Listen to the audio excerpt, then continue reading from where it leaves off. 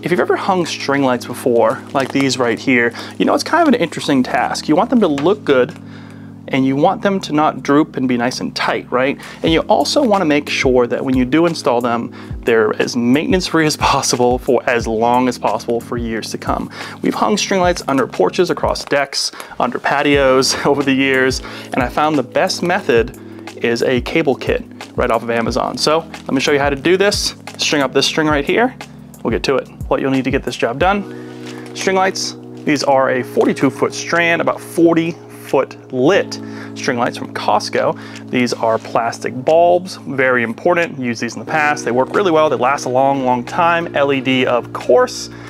And I'll put a link down below for everything on this video so you can kind of build out your own set of string lights, but these are Costco. Powering up your string lights, of course, is very important. You want to make sure that it's clean and also very easy to use to turn them on and off, and of course dim them and things like that. So I grab an extension cord, outdoor rated like this, to run on the side of the house, down from where the string light ends, down to an external power outlet. And I grab one of these right here. This is a smart plug by Casa. It used to be TP-Link, so if you have any of the old TP-Link old smart plugs for the inside the house or smart bulbs, it all works on the new Casa app. This is a single smart plug.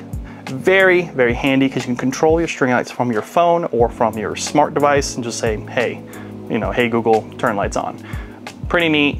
Definitely recommend. I'll put links again to all this stuff below.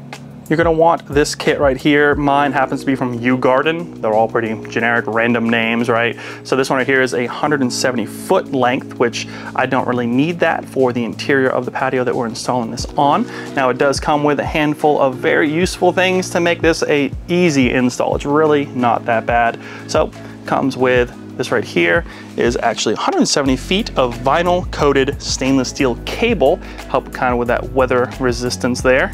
5 turnbuckles right here. These are key because you fully extend them and then twist to tighten it, and that is how you get your cable nice and tight, and then making your string lights very tight and clean looking.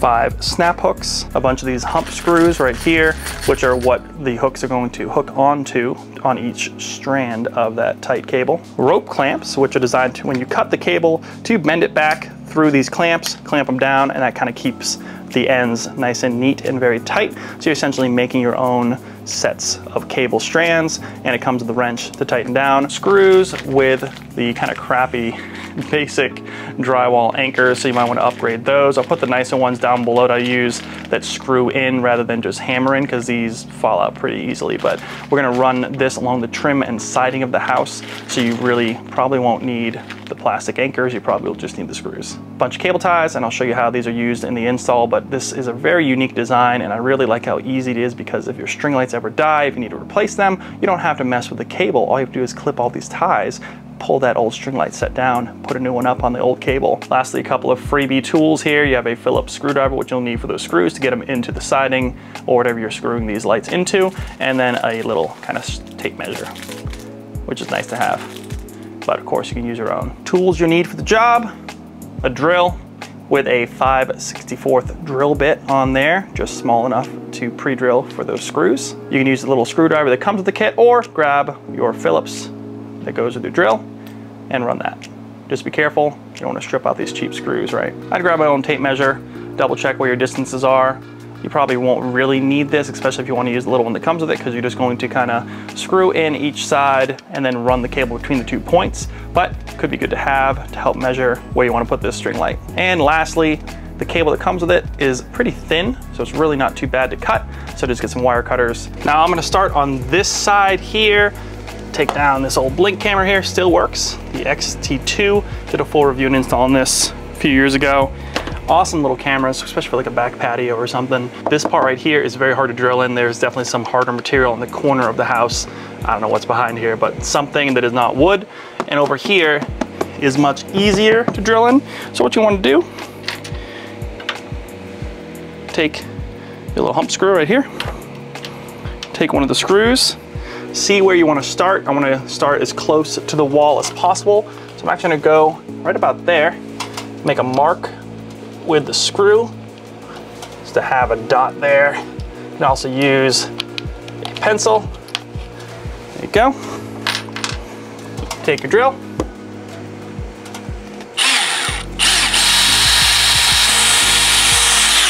There you you go. Take a little hump screw, take one of your screws, and just kind of get it started there a little bit. There you go. Take a drill with the bit.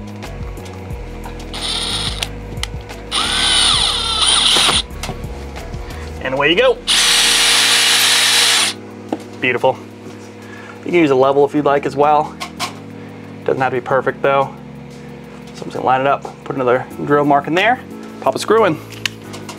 There you have it. Now to start this off, snap hook, rope clamp, little wrench, and your cable. Take a strand, run through the looped end right there. And you can see how you're gonna make this kind of closed off. Put your little tool inside here to loosen up the actual nut there. Kind of see how this is working here.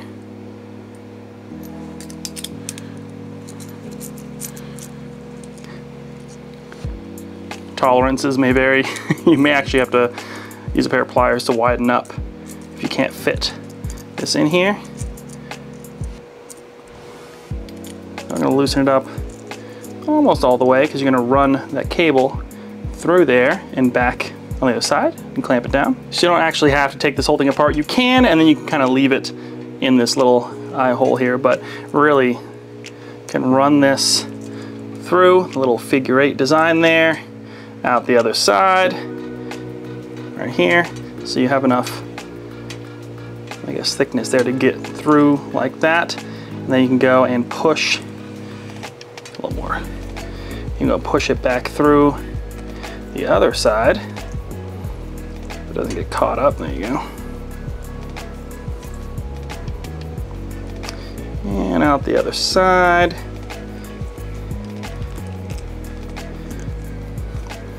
Like so. See that right there? And now simply tighten up, then take your wrench, tighten those down. Pretty easy design, honestly.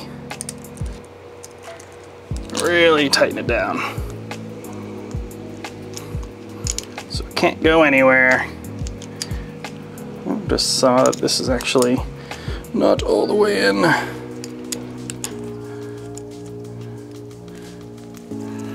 Snap it back in place, there you go. Make sure both sides are completely encased in there.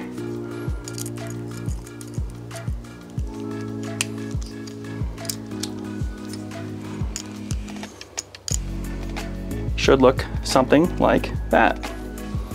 Now, give yourself some slack. Hook it in. You can kind of see where we're going here. Now we're on the other end of that first line. Right here, I'm going to take another one of these hump screws and we're going to tuck it in pretty close, but not close enough where I can't get anything hooked onto it. Probably right about here. Line it up, drill, screw it in, and you're going to run that line. I'll show you the next steps. All in there, nice and tight. Now you're going to want to take your turnbuckle. They come like this. And you're going to want to loosen them up all the way, because you're going to need that to take up some of the slop in the line, some of the slack. Once your turnbuckle looks like this, you want to loosen up another one of your rope clamps, because you're going to take or cut and take a strand of this as tight as you can make it to loop around there and run it through here. Make it as tight as you can, and then you're going to want to twist this turnbuckle to lock it in. So I'll show you that here. Take your wire cutters. You want to see how far this one has to go, because it's going to loop through here. So honestly, I cut it like right here. Easy as that. Now you can take this down and tighten it up, get it in the clamps, tighten it up again, and start twisting.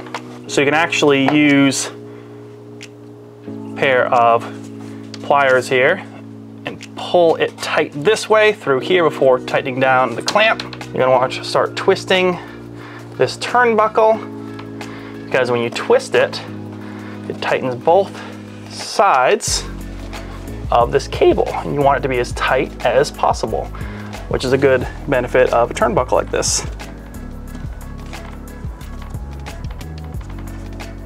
Once this turnbuckle is as tight as you can get it, like this, then you can run another line if you need to, just like before, right here. Repeat the first steps I showed you and go around like the 3 sides that I have. But let me show you how to attach the string lights.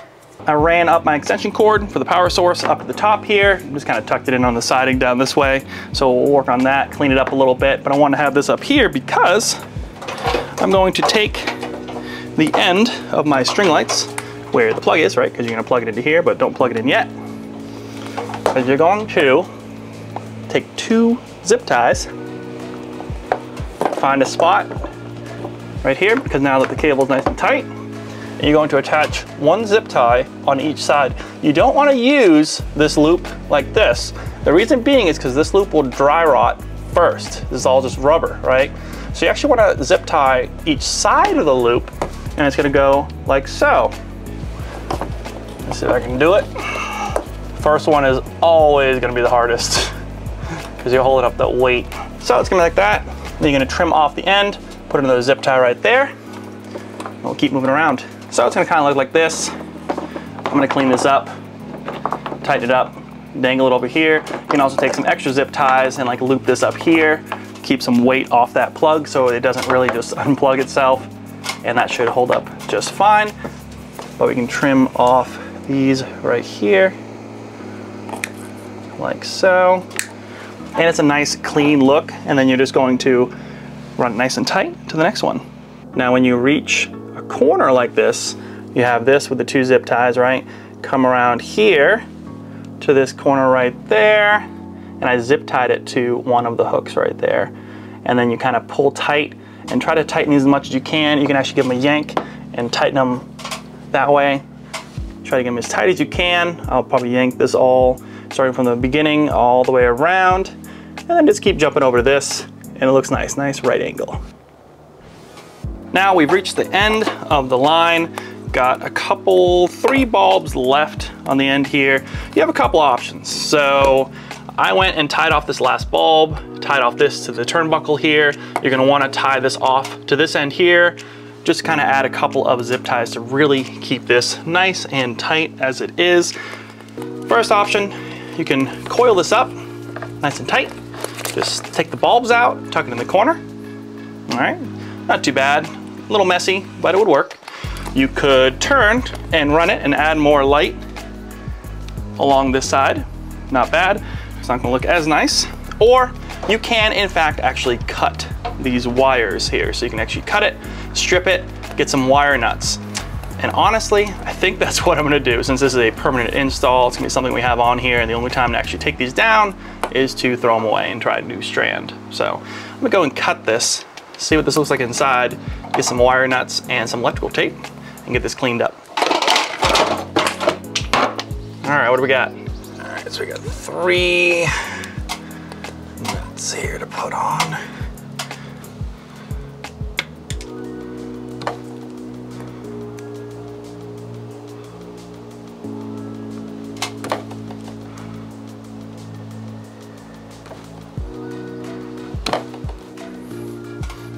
Probably little orange ones will be good. That one.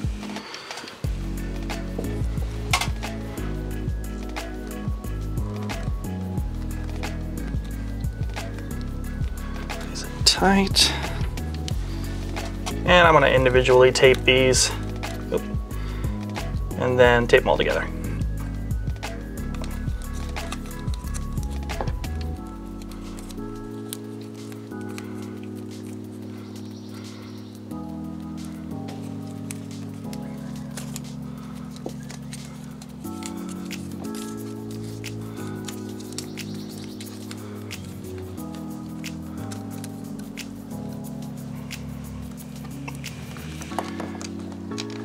Cleaned up really nice. As tight as I can get it. You can probably add some more zip ties if you want. If you guys have any questions about this install, I'll be happy to answer them as usual. Make sure you subscribe to the channel, hit that thumbs up. Definitely helps out the channel with this crazy algorithm going on these days. Run the wire down the siding here so you can barely see it. Pops out here. You probably tuck it under the siding there a little bit more and right into that smart plug right there. Not bad. Doesn't take too long at all.